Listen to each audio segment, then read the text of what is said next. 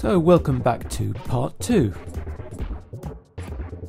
The last thing we need to do pretty much is to create some particles to go in the middle. So I'm going to make a new group, that's Command-Shift-N. I'm going to select the circle tool, C, F7 for the HUD. Let's turn off the outline, fill colour white, and I'm going to hold down the Shift key and draw a small circle like that. Pretty much as small as I can make it. F1 for its properties. Let's hit that reset button to centre it up. Then to make an emitter, I'm going to hit E. The shape I'm going to set to line, and I'm going to make some adjustments to these starts and end points. I'm going to set the start X to minus 960, I should say. The start Y to 400. The end X to minus 960. And the end Y to 400. So we've got a line running down the left-hand side of the screen. I'm going to change the emission angle to 180 and the emission range to 2. Let's make a few adjustments here to the cell controls. So I'm going to set a birth rate of 50, birth randomness of 150. The life is going to be 4, life randomness is going to be 10, speed is going to be 150, speed randomness is going to be 150. And let's come down here to colour mode and select over life. I'm going to click here to make a colour tab in the middle, and I'm just going to add a bit of red to that, take out a little bit of blue, so they go kind of like that in the middle of their life. And I'll click on the top bar here to make an opacity tab, and I'll set that to 0 so they fade out, and I'll grab that middle control and just move it across a bit. And I think I need the scale to come down quite a bit. Let's go for 40.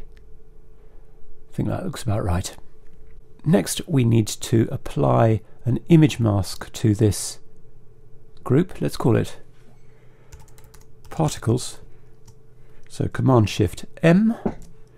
Let's open up our mats group again. And remember that wriggle group that we made? We're going to drag that into the image well for that particle group. So now they just appear inside the speaker there. And what we're going to do is select the emitter, Command-2 for the library. We're going to select behaviors, simulations, and we're going to select orbit around and apply that. Hit F2 to come to the inspector. We need to select a source for it to orbit around, and I want it to orbit around the outer rim, so I'm going to come to my mats and select my outer and drag it into the source well. Let's set the influence to 500 and the drag down to 0.2. And now if we play from the beginning,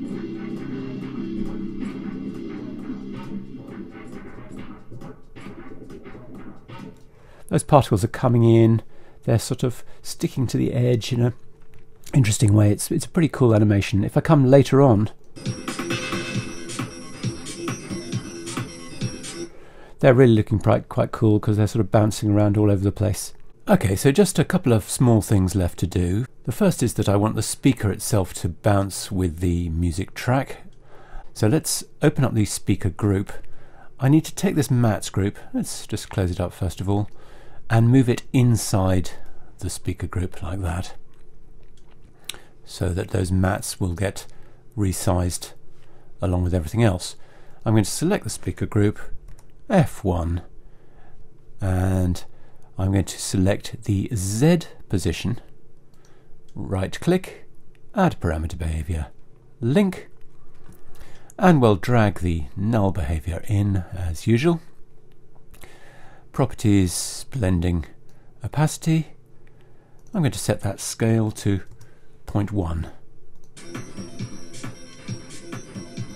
And that's getting bounced around just as we'd like. Okay, and just a few more tiny cosmetic tweaks. I want to just fix the color of this mesh. So let's select the mesh and hit F4 for its controls. Just going to click on line color here, and I'm just going to drag it down so it's a bit more blue, just so it sits in better with the overall design. And do the same for the edges. Open up that group, click on the color solid, click on its color swatch, just again just push a bit of blue into it just so it sits in better. A little bit of cyan maybe there, something like that. And just one final thing to do, and that's if we zoom in a bit, you'll see that there's a very pronounced edge to the mesh, and I want to sort that out by coming in and selecting the mesh image mask, Command 2 for the library, filters, blur, Gaussian blur, and apply that. F3 for the inspector. I'm going to set the amount to 50. If I turn that on and off, you can see that's taken care of that sharper edge. And apologies, there's one mistake in this speaker group, and that's that the overlay should be at the top of the group. So let's hit Command Shift backward square bracket just to move it to the top, and you can see that that's now colouring the edges, which is what I wanted to happen. That means you can use the overlay to adjust the overall colour of the scene if you wanted to. Okay, so that's the project pretty much finished. You can obviously customize it any which way you choose. I'll put a link to the finished version of this in the comments so you can play around with that. Thanks very much indeed for watching, and I hope to see you again next time.